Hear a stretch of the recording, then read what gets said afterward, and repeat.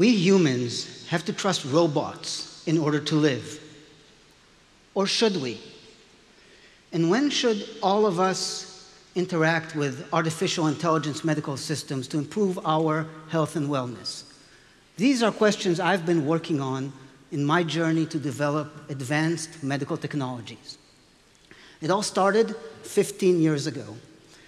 I was sitting at my daughter's bedside. She was 6 years old at the time, and she was having an asthma attack.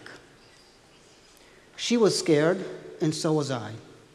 Nothing is more frightening and frustrating for a parent than to see his child struggling for breath without being able to help. We all take breathing for granted. We don't think about it until there is a problem. We are not aware that hidden in our breath is a treasure of information in our unique pattern, shape, and speed of breathing. So take a breath with me, a big one. Go ahead.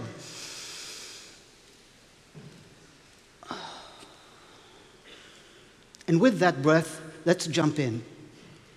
In the struggle to improve my daughter's breathing, we tried everything. Different doctors, different medications. We even had her stand in front of an open refrigerator and breathe the cold air because somebody told us it would help her asthma. It didn't. But what we did learn from doctors, that if we can give an early warning, if we can know a little bit ahead of when the attack is coming, the same medication will be dramatically more effective. In fact, 90% of hospitalizations of children with asthma can be prevented by knowing just 4 hours ahead that the attack is coming and giving the same medication. And that's true not just for asthma, also for heart attacks, congestive heart failures, infections, sepsis, and problems related to pain medication. Over 500,000 people, 500,000 people die from that every year, and we can save them. We can save them all with early warning. I knew that doctors don't have the only answer. We have to work with them to solve this problem. So I joined a colleague who is also a father of a son with asthma, and with him, we co-founded a company that I led that's focused on saving lives by developing early warning artificial intelligence medical systems. First thing we knew was information, and lots of it. That's when we thought of the fairy tale of the princess and the pea. You remember the story. A princess knocks on the door of a castle one dark night. No one believes that she is a princess, so they put her in a bed with many mattresses and a small pea beneath that. So we decided to develop a sensor that is like that pea and goes under the mattress of a bed, and through the mattress, actually through multiple mattresses, will detect every motion, every heartbeat, every breath. This sensor can actually say, every breath you take, I'll be watching you. Maybe somebody should write a song about that. So we developed that sensor, that pea-like sensor, and instead of the princess feeling the pea, we had the pea sense the information from my princess. And with that little sensor, we built a big database. We got big data, and we have the biggest database in the world of heart and breathing signals. So now that we have the data, we want to use it to change medical outcomes. We want to change the future of patients. In order to change the future, we need to predict it. So we got a team together of mathematicians, algorithm people, computer people, and doctors. Yes, doctors, because I believe that the cooperation of doctors and engineers is where the magic happens. That's when we solve the real tough medical problems. So we got them together to develop advanced medical algorithms to predict the future of patients.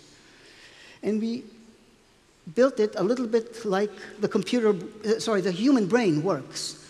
So the human brain analyzes data points and can see patterns. We did the same with our algorithms, but where the brain can do that on hundreds of points, these artificial intelligence algorithms do that on billions and billions of data points. And it actually works. Here is an example. What you see here on the screen is the pattern of information of a 55-year-old man from the Netherlands who had a heart attack. At the end of the graph on the right, where the graphs end, that's when the heart attack happens. In red, by the way, is the heart signal, and in blue is the breathing signal. The heart attack happens at the end, but where you see the white circle, that's where the algorithms already predict that the heart attack is coming. So the algorithms can tell 8 hours before that this person is very likely to have a heart attack. That's when where we can intervene and save his life. So we have the ability, we have the technology to sense information and to predict what's likely to happen to patients. It turns out that's the easy part. The tough part is then using that information to drive change in care and get actual better medical results to actually save lives. So when we understood that, when we realized that that's the challenge, we started to look, what is limiting? Why is it that once we have the ability to predict the future, we still find it challenging to drive change in health behavior and get better results? So we found out that there are 3 reasons. The first is that we humans, when we get messages and alerts from medical medical machines, we don't respond quickly enough. And why don't we respond quickly enough? First of all, because these machines are spamming us. They're generating too many false alarms. They are, if you go into any emergency room in a hospital anywhere in the world, the first thing you notice is incessant blinking and flashing, hundreds of thousands, up to 1 million alarms sent at the doctors and nurses, most of them false alarms. A little bit like the story of the boy who cried wolf. Too many false wolf stories, so when the actual alarm comes in, people don't respond to it. So that's on the machine side, too many false alarms. But there's also a human element here, and that goes to how we handle news. So think of yourself at home. When do you look at your bank account? According to Columbia University research, if you're like most people, if you're like me, you look at your bank account only when you expect to see good news. Now, that's not a great way to handle your bank account, and certainly not a great way to handle our medical care. In medical care, we actually call it sometimes the ostrich effect.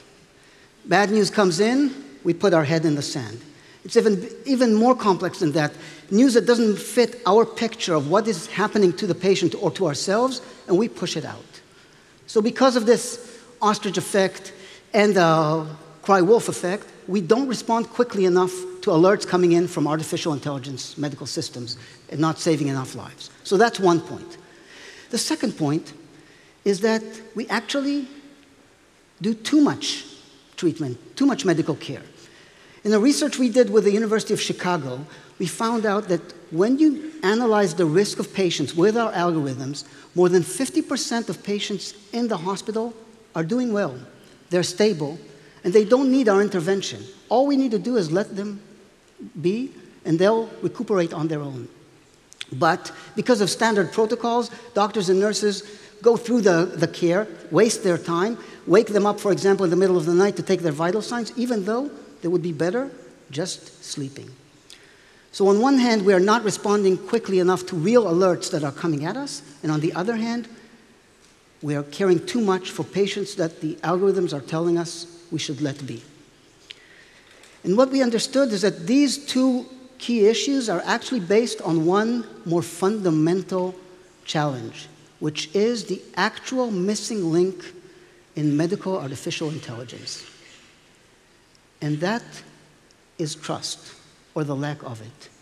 We humans are not willing yet to trust in the artificial intelligence of medical systems and change our care based on that information. So when we understood that, we decided to add an additional layer of technology on top of the sensor and the predictive ability, a layer that would focus on the connection with the human element, a layer that would focus on trust.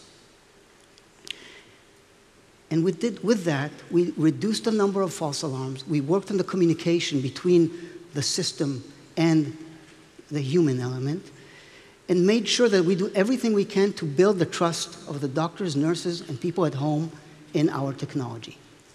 And with that, when that was done, we started seeing outstanding results.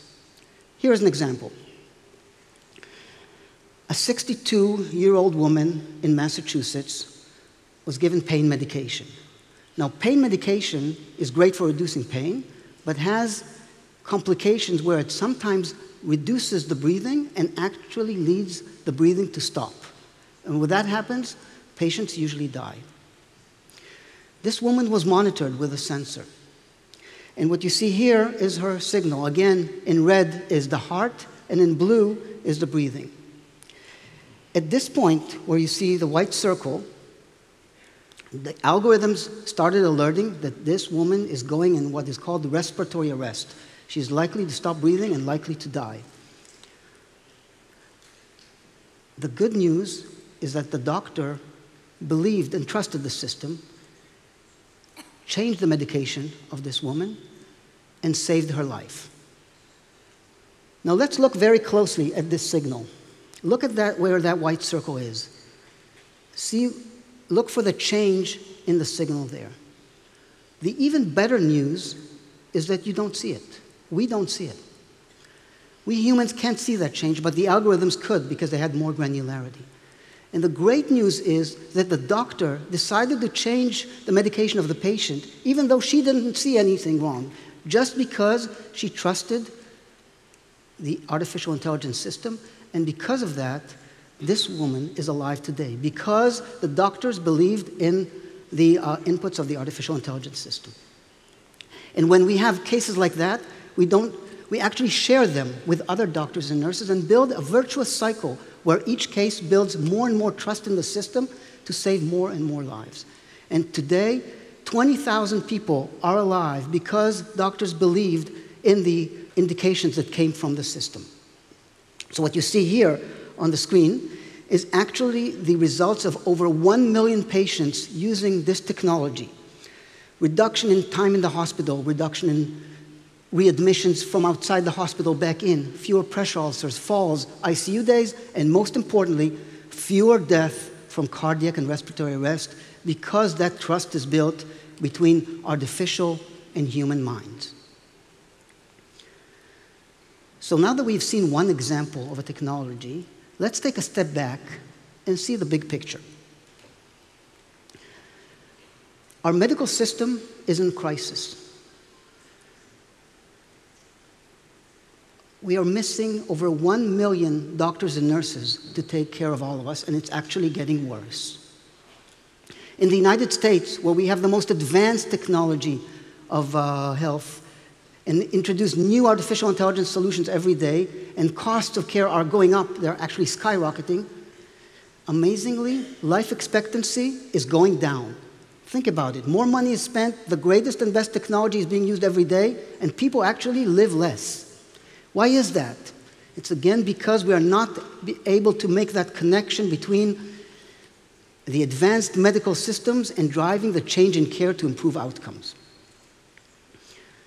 So what can we all do about that? And what can we learn from this one technology example to improve overall care? So if we are developers of advanced medical systems, we need to make our systems worthy of human trust. They need to be accurate, they need to have strong scientific proof, they need to be transparent, and they need to focus on the interaction and the driving of the change in care. For all of us health consumers, we can also do some things about it. We live in an unprecedented time where we have access to sensors and medical applications on our smartphone like never before. There are sensors that measure our blood pressure and our heart and tell us how to exercise and when we need medical attention. Sensors that measure our sleep and tell us how to improve our sleep and our overall health with that. And even sensors that measure our microbiome, the viruses and bacteria in our gut, and help us find the right and choose the right food that integrate well with what works for us. And these are not textbook suggestions copied from a book. These are personalized recommendations based on our own data collected with sensors, tailored to us to improve our health. So like a pilot flying her plane through cloud cover and trusting the instruments of her plane to get her through the clouds to safety, so must we trust artificial intelligence to drive us to better care and care better for ourselves. If there's one thing I've learned from this fascinating journey to improve my daughter's breathing, and she today is thankfully a brilliant, healthy young woman, if there's one thing I've learned is that her health, her life, and the life of all of us is too precious to risk just because of unbased or baseless fears of robotic medical systems, just because we all saw too many Terminator movies. Artificial intelligence does not diminish our humanity. On the contrary, it unleashes new capabilities. It empowers us to do the one unique human thing that only we humans can do, to care. So open your minds, open your hearts, take a breath, and don't just trust artificial intelligence. Partner closely with it to care for yourselves and your loved ones. Thank you very much. Ευχαριστώ.